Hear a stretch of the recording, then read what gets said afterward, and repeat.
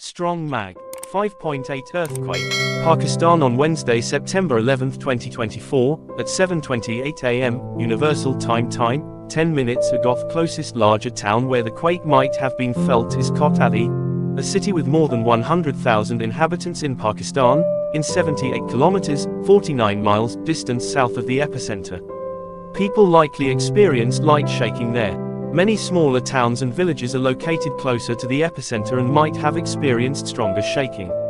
In the capital of Pakistan, Islamabad, 361 kilometers, 224 miles, away from the epicenter.